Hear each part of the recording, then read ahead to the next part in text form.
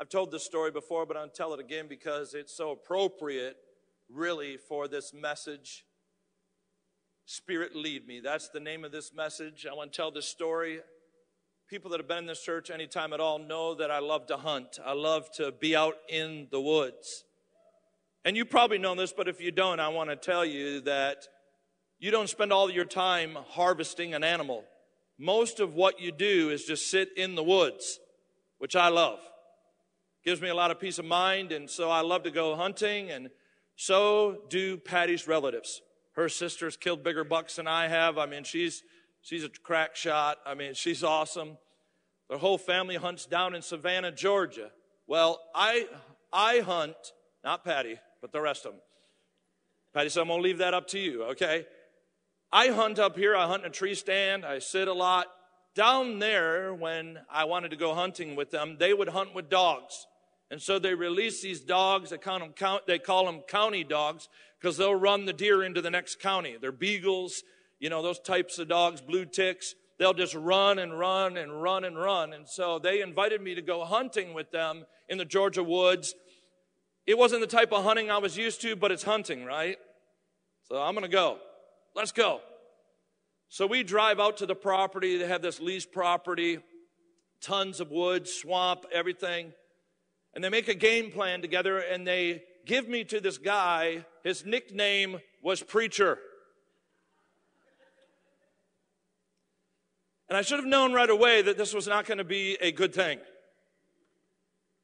So I walk out on this gas line, which is not a path. It's literally 2 people wide, a mile into the pitch black. Literally it's as wide as this center aisle. A little less, actually. In the pitch black, walking out for a mile, and Preacher takes me out there and he says, listen, turn to the right, go 200 yards, and when you see a pond, you run into a pond, sit next to the pond. It's pitch black. I'm walking in the dark, have no idea. I've never been in this woods before. I can't hear anything. There's no traffic. We are way out. I walk about 200 yards, wander around like a lost sheep. No pond. So finally, I just sit down. I actually climbed up into a tree and sat on a branch, like some kind of hermit or something. Like I'm up in this branch. And the dogs are running around and they're going crazy and they're barking. And I could hear them coming to me, but they never really came to me. I never got a bead on the dogs, nor the deer. And after about 3 hours, I said to myself, I'm tired of sitting on this branch, not very comfortable. I'm going to walk back to the gas line. Never found it. I've been lost twice, once up here and once in Georgia. Yes, it's true. And I walked for hours through unimaginable swamp, briars. They had just been talking about how there was poisonous critters, rattlesnakes, and water moccasins all over the property. I'd walk towards the dogs barking, trying to find a place where they may be, and I just went deeper into the swamp. There was a few times that I literally had to get on my hands and knees to get through the vegetation. Briars are tearing at my face, my clothes getting ripped up. It gets warm at Savannah, so it's getting up almost to 80. I'm shedding all the camo that I borrowed from my family. It's out in the woods still. I'm throwing it off. I'm walking through the woods. I'm firing my gun, hoping somebody will hear the bullets. And I'm thinking, here's my last bullet after being in the woods for 5 hours, walking constantly for 5 hours on the brink of exhaustion, even though I was much younger. Shooting my gun, trying to get someone to know where I was at so they could come in and get me because I had no clue. But I didn't know what it was like out there. I didn't know if it was 20 miles to the next road. I didn't know if there was an impenetrable swamp right in front of me. It was tough. I was thinking to myself, I'm going to spend a night out here. And if you don't know Georgia hunting, one of the biggest things you have to worry about, obviously, is rattlesnakes and water moccasins, but it's also the wild hog. So I'm thinking, okay, I'm going to find me a tree that's laying down, and I'm going to climb halfway up it and try not to fall out of the tree and go to sleep if I have to spend the night. I started praying. Started to panic just a little bit, y'all. Not scared of the woods. I've walked out in the pitch black before, but I don't want to be out here at night. How many of y'all can understand that? I just don't want to be out there. And so I've been walking for hours. I'm exhausted. I took all my camo off. I'm walking around with this gun. I'm just thinking I'm going to spend the night. I was praying. I said, God, please, please help me find my way out of here. I have no idea how big this piece of woods is. And so I'm praying, and all of a sudden I just stopped. I just stopped in my tracks. I just got done praying. I turned around and I looked at the ground, at the geography, and I could tell that there was a different vegetation growing in this direction. Just boom, just stopped, saw this. And it looked like higher ground. And let me just tell you something. There's not a lot of higher ground in Savannah, Georgia. If it rises at all, it's a miracle because it's all lowlands, especially there in Savannah. So I start walking up that way. And within 5 minutes, Patty's Uncle Gary comes driving in a truck and bumps into me. I'll tell you, I believe that was the Spirit of God. It just stopped me dead in my tracks. I looked and I noticed.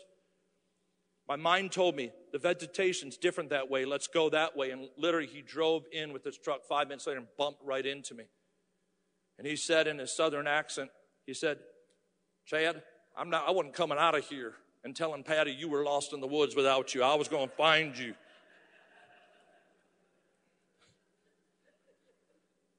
Even though we may not be that desperate in our everyday life, folks, more than ever before, we need the Holy Spirit to guide us. Christians, and this is a Pentecostal church, we talked about the power of God last week. We need to be led by the Spirit of God more than ever. Way beyond your capacity to navigate your own life. Way beyond, men, your intellect or your logic. There's a deeper reasoning. There's a deeper perception inside of you. It is the perception of the Holy Spirit leading your life. Supernatural leading that the Holy Spirit wants to do in your life every minute of every day. Who wants to be led by the Spirit of God this morning? I do. I do. So Romans chapter 8 and verse 14 talks about being led by the Spirit of God. Go ahead and take it down. Sing a song while you're up there. No, you're fine. I know. I knew that. It's okay. You really can't distract me. All right, Romans 8:14.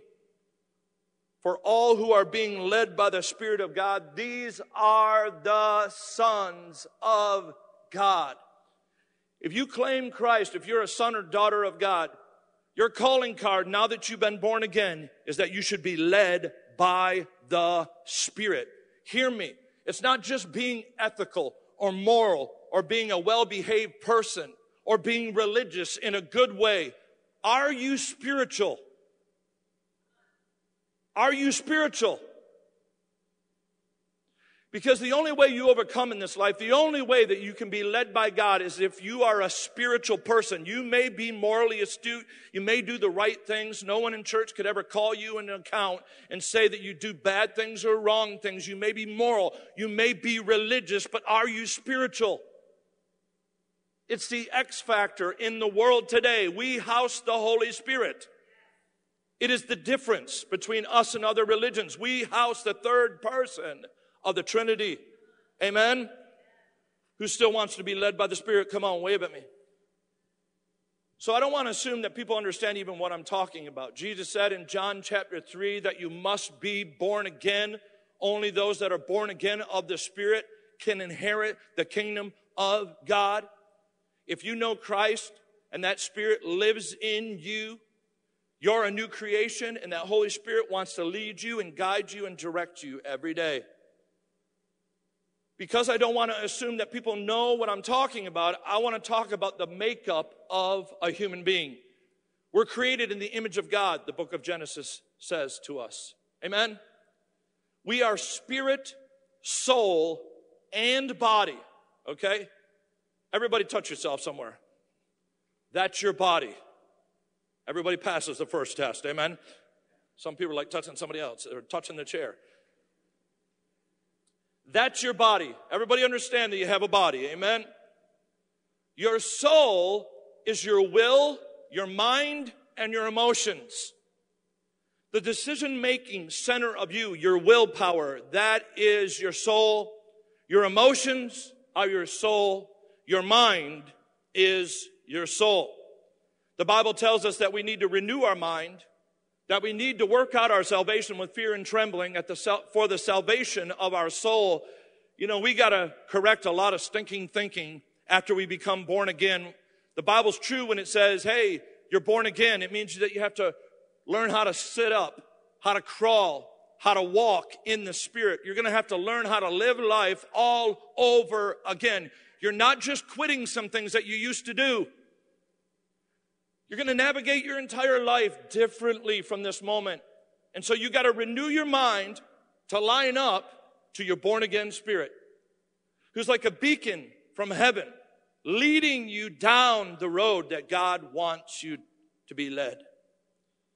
So you have a body, you have a soul, mind, will, and emotions, and the deepest part of you is that born-again spirit. And the Bible says that that spirit, man, was dead before you were born again. It had no inclination or ability to lead you anywhere except into sin. Now, just like I've said the last couple of weeks, and I'll speak of myself, this old Pinto body, right? Pinto is a car, if you don't know, an old car that used to blow up when you hit the back of it. God has dropped a Lamborghini engine inside of this flesh. And it runs according to different rules, and it has power and authority. Amen? It's not a new idea that we have renewable energy. The Bible says that our spirit man is renewed day by day. Amen? Renewable energy, imperishable, incorruptible inside of us. That is the down payment against our final salvation in heaven. It is the thing that's pulling us towards righteousness. It's pulling us towards heaven. It's pulling us towards intimacy with God. The born-again spirit inside of us, okay? So Proverbs 20:27 talks about the innermost being, the spirit man. Verse 27, the spirit of a man is the lamp of the Lord, searching all the inmost parts of his being. There's a place inside of you that wants to talk to your inner you. The place that you hide from everybody else. God knows. He is the searchlight. Come on, somebody. And the Word of God and the Spirit can divide you down to the joint and marrow of who you are, cut you down right to the center of who you are, and speak to the deepest part of you. All right? So the Spirit is the innermost being. John 7 and verse 37, we see this again in the New Testament. Now in the last day, the great day of the feast, Jesus stood and cried out, saying, if anyone is thirsty, let him come and drink. Man, that's some good news right there, folks. I don't know about y'all. I don't need the spirits of this world. I'm drinking from the heavenly fountain that's birthed inside of me that Jesus talked about in John chapter 4. And I'm telling you, I'm satisfied because of that fountain that I drink from. He who believes in me, as the scripture said, from his innermost being will flow rivers of living water.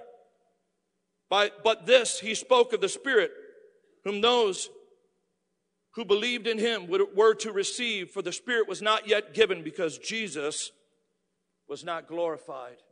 You know, people these days talk about a rhythm of life. Get in a rhythm, in the timing of a healthy lifestyle with a Sabbath and work and leisure and play. I'll tell you what, that's valuable, but I want to get in the flow of the river of God. There's something inside of me that is leading me to heaven and to righteousness. I just want to get in the lazy river, in a sense, of God and get on my inner tube and float and just absolutely live in the peace of God and the power and enablement of God. I want to get in the lazy river of the peace of God and flow with him.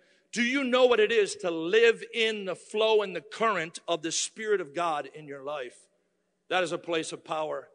It's a place of peace. Jesus said that there was a river inside of us that would flow up to eternal life.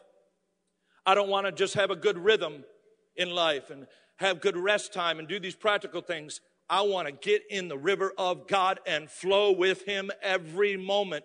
That's what it means to be led by the Spirit of God. Do you understand the currents, the ebb and the flow of the Spirit of God in your life. Get in the river. Get in the river. The Bible says in the book of Ephesians, don't get drunk with wine. Don't let it hit you. But be filled with the Spirit. Some of y'all drink to loosen up. Come into the life of the Holy Ghost. I'm going to show you what loose is. I'll be so loose, I'll embarrass you. I don't care anymore. I got peace like a river flowing in my soul. We're captured and enraptured by the Spirit that envelops us. And I can just tell you, I'm not afraid of anybody. I'm not afraid of devils. I'm not afraid of Satan or demons. And I'll tell you what, if I get any more loose or free, I'm just going to embarrass everybody because I am free. And the freedom that the Spirit gives you is freedom indeed. You don't need to sip on the world's spirits to get loose. I'm telling you, get in this house, get full of the Spirit, drink heavily of the Spirit of God and the river of God, and see what He will do. I ain't got no hangover. I don't get no headache. I don't get nauseous in the morning. I wake up and His mercies and His grace are just as new as they were the morning before. I don't need it. It's not a crutch. I don't need it to help me loosen up and get to know people. I'm telling you, the Holy Ghost can do that for you. Woo. I want to be led in a different way. Amen. New American Standard Bible, Romans 8:16. But the Spirit Himself testifies with our spirit that we are the children of God. I like the New King James. This is what it says. The Spirit Himself bears witness with our spirit that we are the children of God. You've heard it in Pentecostal charismatic circles. If you've been a part of life in the Spirit, the Holy Spirit is a gentleman. You know, to a certain degree, that is true. But I can tell you, once the Holy Spirit has taken your life over and you abide in Christ and He abides in you, the Holy Spirit's operation in your life isn't so subtle. You just can't choose sin and not feel the breaking of the intimacy. It's not as subtle as you think. We walk around, it's like, oh, we're so deaf to it that we walk around under our own devices and our own inclinations, and we don't sense the Spirit. And I'm just going to tell you, if you can do this, that, and the other in your life, you can speak this way, be rude to people, cuss people out, yell at people. I'm just going to tell you, the Holy Ghost does not have enough of a hold of you. And I'm telling you, He's a gentleman until He takes over your life. Then all of a sudden you feel the fracture. You feel the breaking of breaking His heart when you do anything that breaks that communion and that oneness. And it's not so gentlemanly. If you lived in complete dependence to the Holy Spirit of God, when you hurt His heart, you're going to know the minute you do it. Patty and I have been living together for a long, long time. And I know you may find this hard to believe, but I still put my foot in my mouth all the time. And it's funny how communication works in a marriage. You don't have to say a word. We're on the other side of the room. I big mouth, everybody hears every word I say, no matter what room I'm in. All of a sudden, I take my size 10, put it right in my mouth. And Patty's on the other side of the room, looking in another direction, talking to somebody, and I can feel it. No, no, no, no, no, no, no, no, no, no. Stupidest thing you've ever said. No, no, no, no, no, no, no, no. What's going on? Can't rein in his tongue. Can I tell you, the Holy Spirit wants to stand up in the courtroom of your life and testify about what you should do. David said this, I've looked into the commandments, and they're exceedingly broad, enlarging my heart to run the race of your commands. Look, if you live in communion with the Holy Spirit, it will take you so far beyond the 10 commandments, you won't be able to hang out with people that you used to hang out with. There's no law, I can't hang out with Sally. All of a sudden, the Holy Spirit's directing your life. It's like, I can't hang out with. you won't be able to say the stuff that you used to say without grieving the Holy Spirit of God.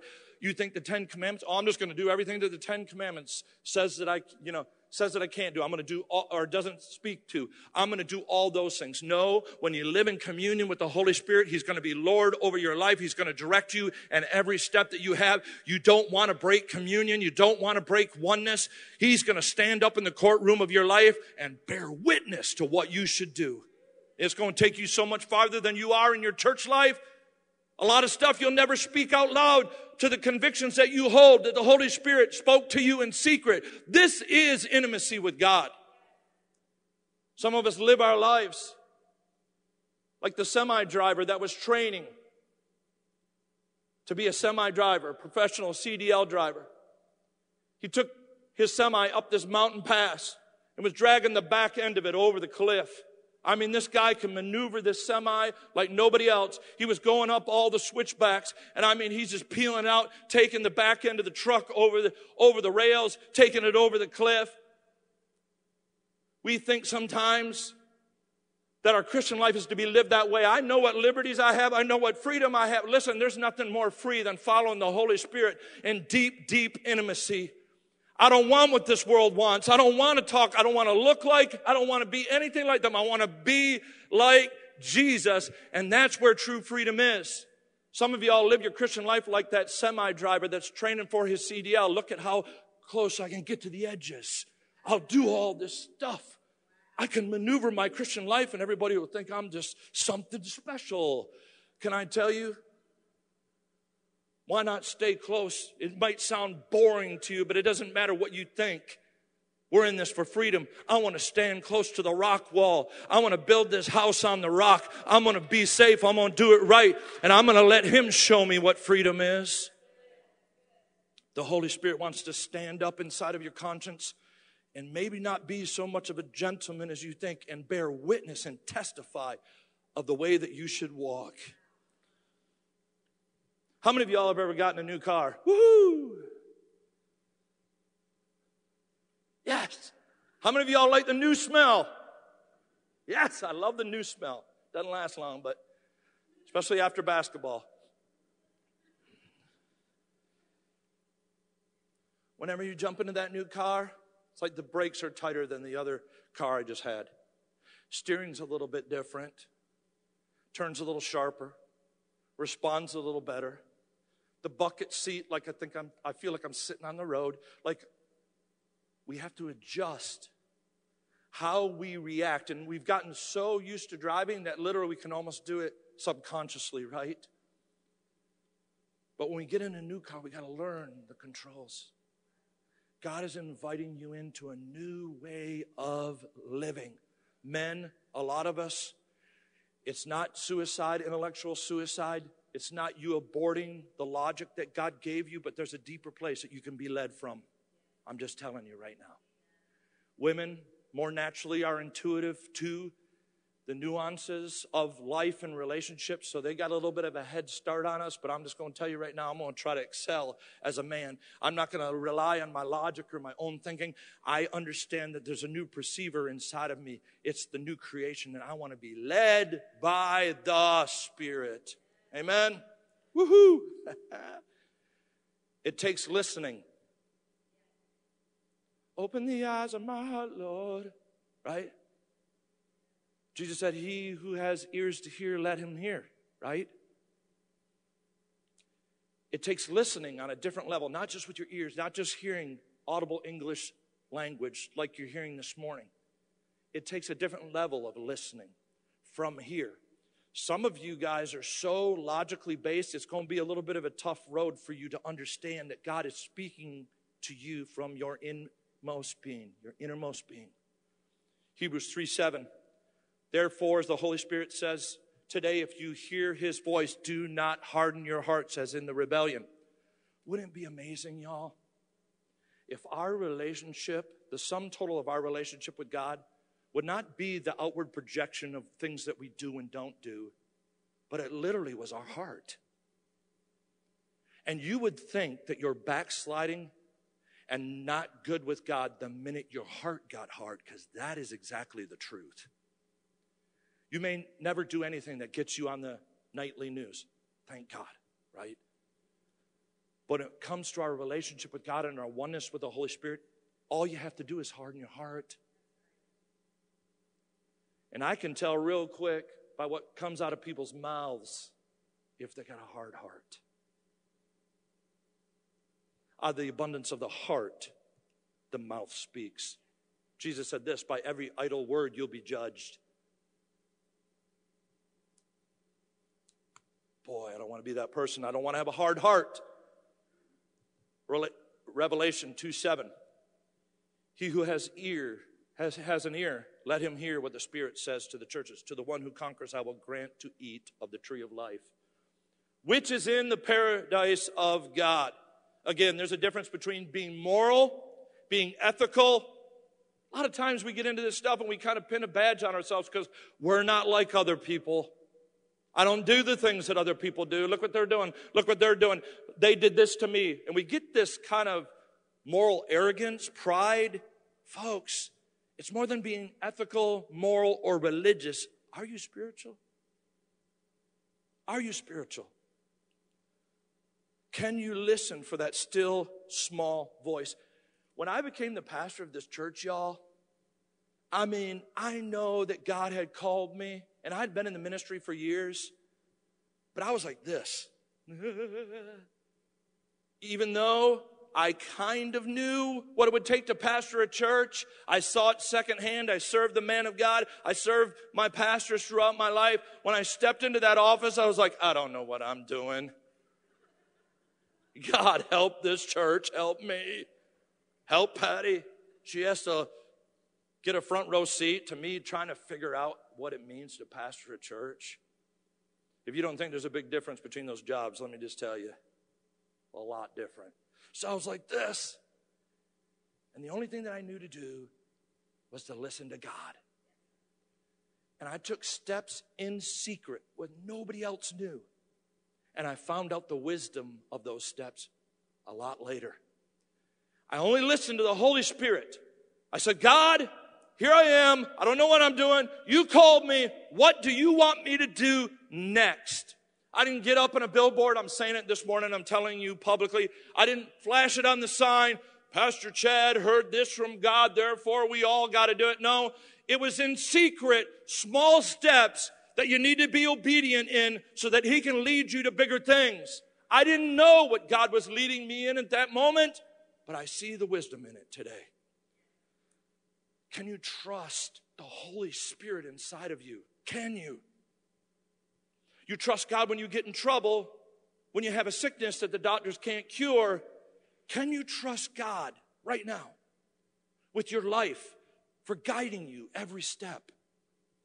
So many times we're left to our own devices, and God wants to lead us in a wholly different way, in a deeper way. Who's ready to be led by the Spirit? Come on, we got to listen. We got to listen like never before. God doesn't speak on our timetable. So if you ask him something, this is just a little nugget, a word of advice. If you ask him something, you got to keep it on the front burner of your mind, and you have to expect an answer.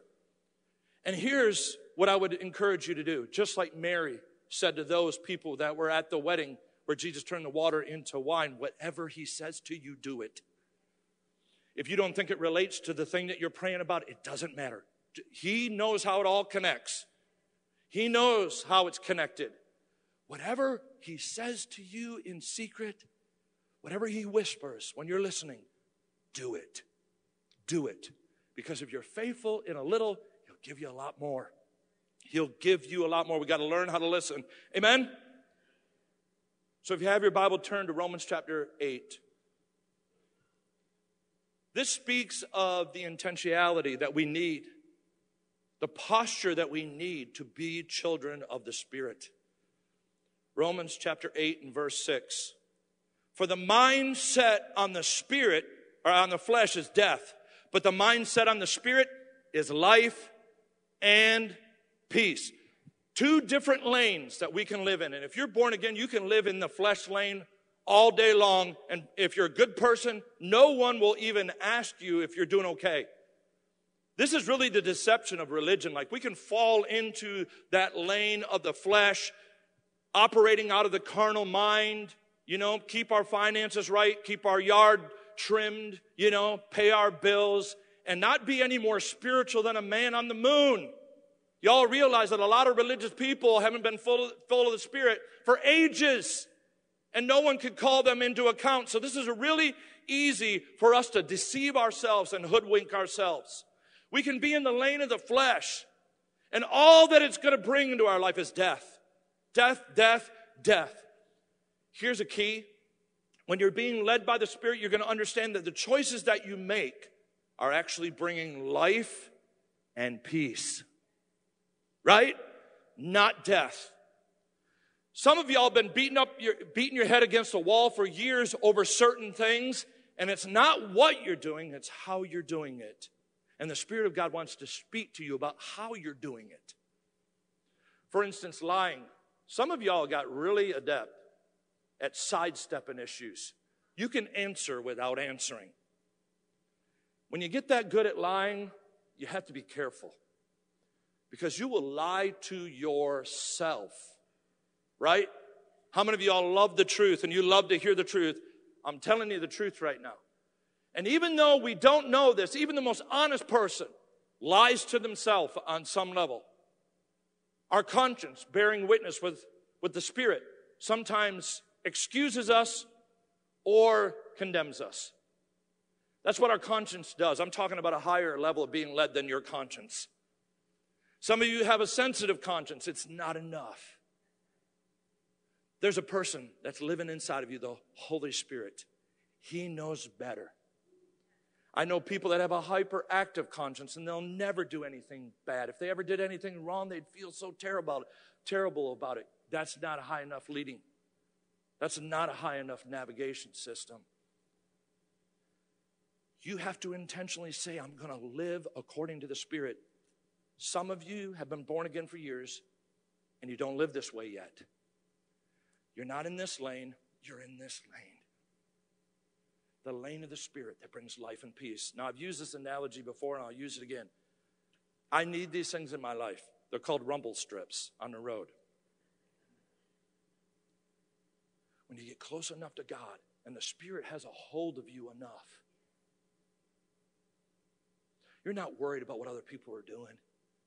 You just want to make sure you don't get outside that lane and you hear that rumble strip.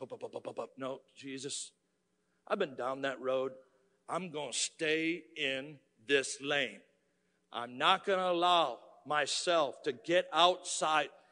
You have to know it that well. You got to be intimately tied to it that much, where literally everything you do is led by the Spirit. Led by the Spirit.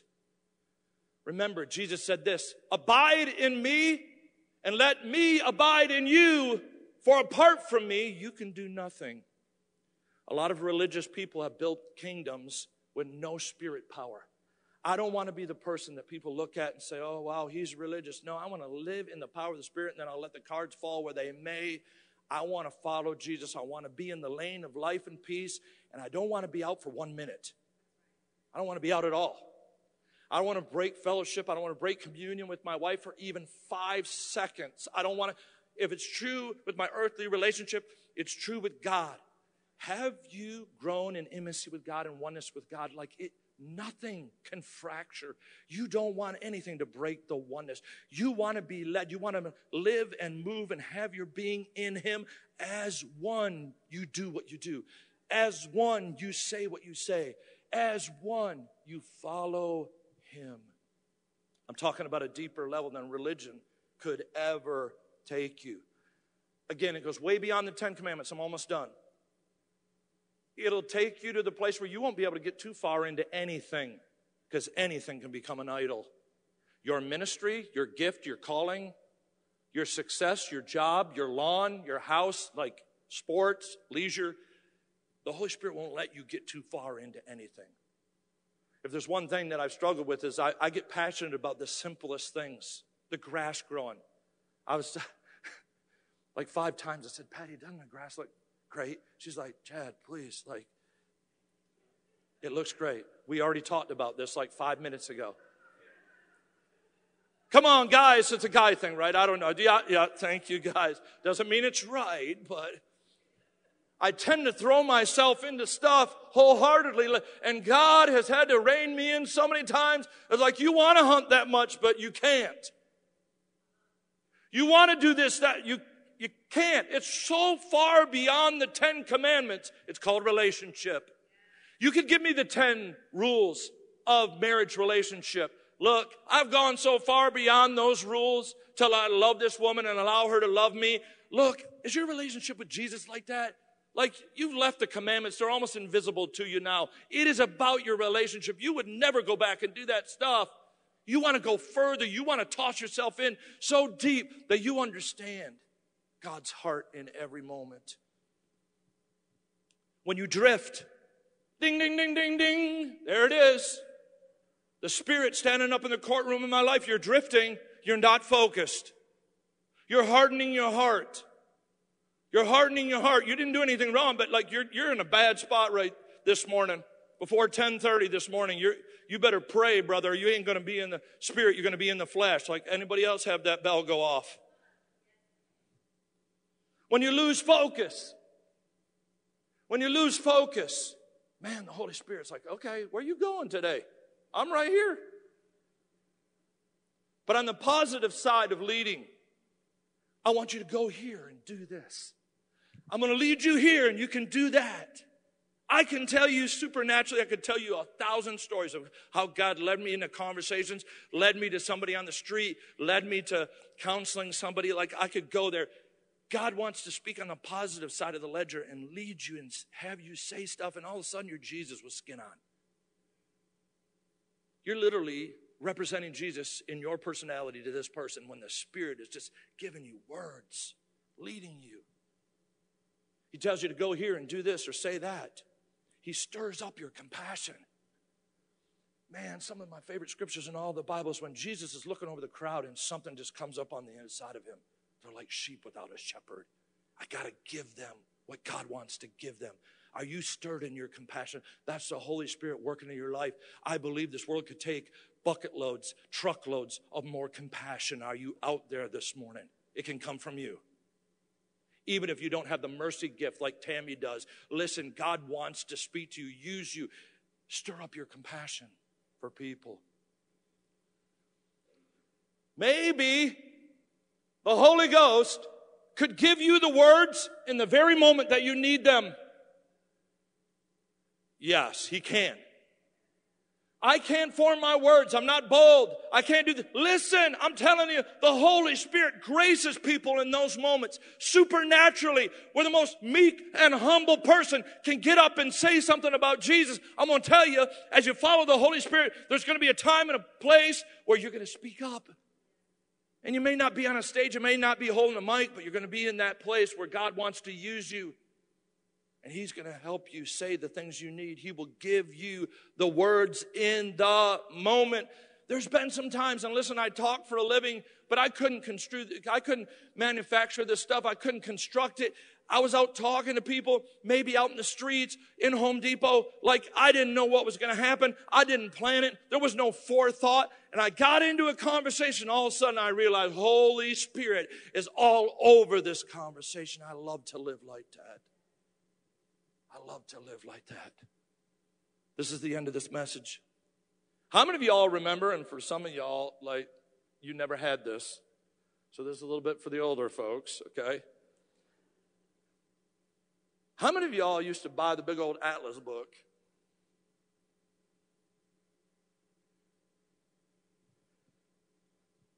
Big old, I know young people are like, what is that? And Mama used to be in the pastor's side. She'd open up the Atlas book and said, we're going to Georgia.